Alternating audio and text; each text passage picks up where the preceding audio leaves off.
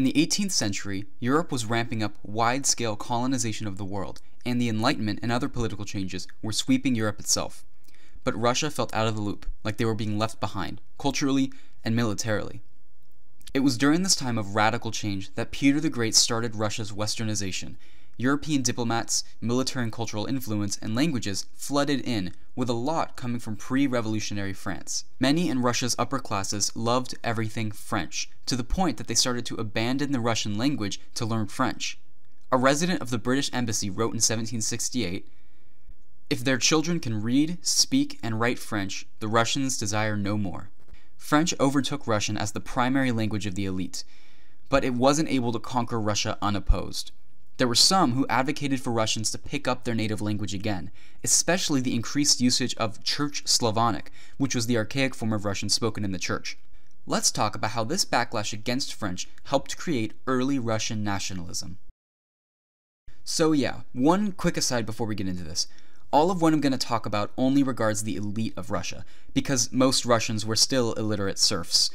So it wasn't like everyone on the farm started talking about baguettes instead of borscht to each other or anything like that.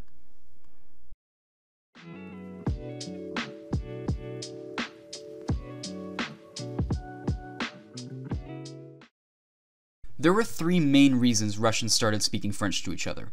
Let's go through them now.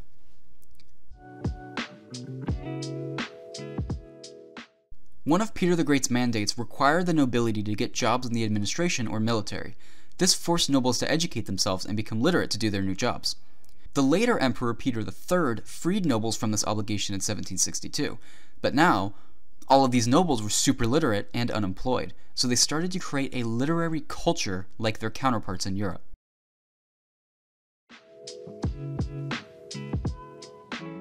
There were also practical reasons for the adoption of French. Most European royal courts didn't understand Russian, and some didn't even know it existed, like members of the French Academy. French was a bridge language, or a lingua franca, if you like to use random phrases from other languages to confuse your readers. It was a lot like English is today. French was being used across Europe, which provided further justification for its use and a self-affirming cycle. If an Austrian and a Swede and an Italian wanted to have a conversation, they could just speak in French. So Russians needed to use French to communicate to the rest of Europe that it was becoming a modern nation, and gain access to, for example, military technology from other Europeans. After all, it wouldn't have been possible for Russians to tell the French Academy of their language's existence if they didn't use French to do it.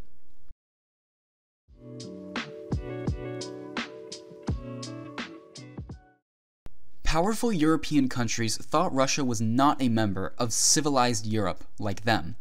The logic was that Russia lacked figures like Voltaire and other great works of philosophy, science, literature, and stuff like that. Of all the courts in Europe, the French nobility were the most respected. As Derek Offord says in his book, The French Language in Russia, A Social, Political, Cultural, and Literary History, the French had a way of life unrivaled on the continent at that time in its refinement, gaiety, good taste, and comfort. This made the use of French in noble circles a signal of status. For Russian nobles aspiring to be anywhere near as respected as the French, speaking with them in their language became the first step to achieve that goal. Now that French was a status symbol, those who didn't speak it started to face peer pressure. One example of this is from Russian writer von Vizen, who wrote in his memoirs about a time when he was met by an entitled Zoomer whose very manner impressed me by his evident sense of self-worth. He asked me if I could speak French. When I responded that I couldn't, his interest in me seemed to pass rather quickly. Apparently, he considered me ignorant and improperly schooled. After this, von Vizen immediately began learning French.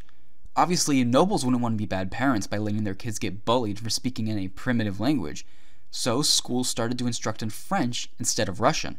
Out of the 245 students in the cadet corps in 1733, only 18 studied Russian.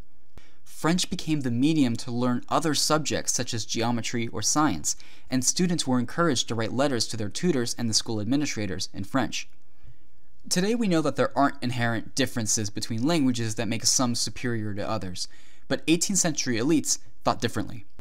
A French noble, Louis-Antoine Caricoli, once said when talking about how French was being spoken in royal courts across the continent, "The world has been seduced by the way people talk in France. It is amenity itself speaking, candor itself that laughs. What is agreeable mingles with what is useful, what is news with what is unspeakable, and conversation moves from one subject to the next as imperceptibly as the most delicate nuances, among the tenderest colors happily blended.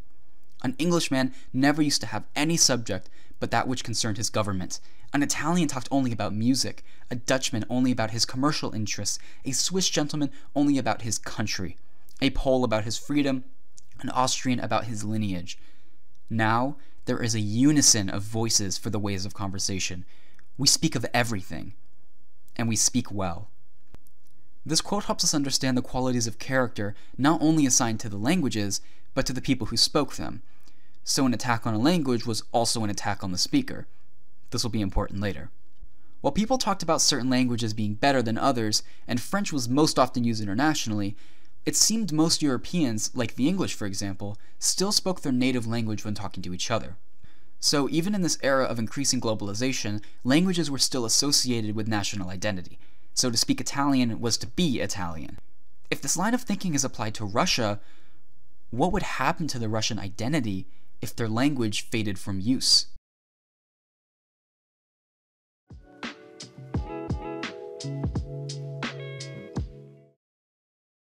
The idea that the Russian identity might disappear entirely if the rich wanted to be discount French nobles instead of being proud of their culture created a lot of scared nationalists who took this development as a humiliation. The Russian writer Nikolai Karamzin referenced this when visiting England in his book Letters of a Russian Traveler. "Why, in our so-called best society, you are deaf and dumb without French. Is it not disgraceful? Not to have national self-respect? Why be parrots and apes?" They started to wonder how the status of French as a prestige language would hurt Russian national pride. When we think about this, it's pretty clear why Russian nationalists were so angry at them abandoning and ridiculing their own language. They must have seen this as tantamount to abandoning your nation. When Russians found out that even the educated French Academy didn't know Russian existed, they felt that not only their language, but their entire way of life was being attacked. Russian nationalists also used antiquization to give their language value. Now, I made a whole video about this a while ago, so if this seems interesting, I'll link that video at the end of this one. Basically though, antiquization is when a country makes up or embellishes an epic origin story for themselves to give their people something to be nationalistic about, often paired to the idea that they have fallen from grace. If you're already sensing that this is pretty fashy, you're right. A great example of this is when fascist Italy positioned themselves as the spiritual successors to ancient Rome to co-opt some of its reputation and make up for their inferiority complex with other colonial powers. In Russia, authors Trejakovsky and Sumarokov argued that the Russian language was a descendant of Slovenian, the ancestor of all European languages. They said that their root words are shorter than other languages. One example is the Russian word for eye being oko, the Latin oculus, and the German Auge.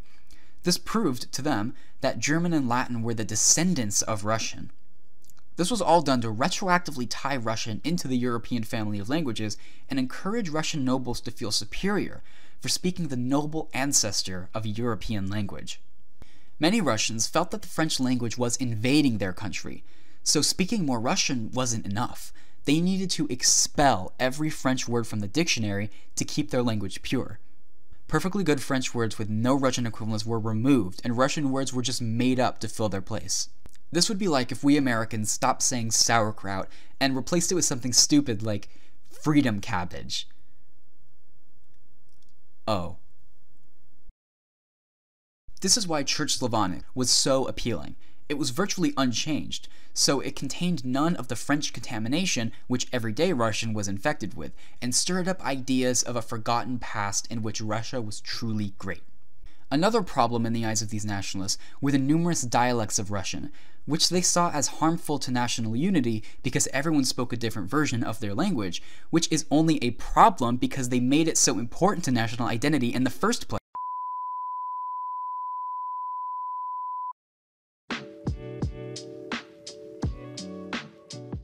Obviously, I'm not trying to say that the only factor of nationalism at the time was linguistic, But it's also not a coincidence that so much energy was spent creating dictionaries and standardizing the language and encouraging nobles to create a literary tradition. French came to Russia so rapidly that it completely scared some Russian nobles and led to a rise in Russian nationalism before that trend would really hit Europe later in the 19th and 20th centuries, which makes this a really interesting anomaly. Anyway, thank you for watching. Here are the links to my Antiquization video and my Russia video. If you enjoyed this one, I'm pretty sure you'd enjoy either of those because I kind of came up with the ideas for all three of these videos in like one big research session, so they're all really interrelated, especially like the Antiquization part, obviously. Anyway, thank you for watching. I really enjoyed making this, and I hope you enjoyed watching it.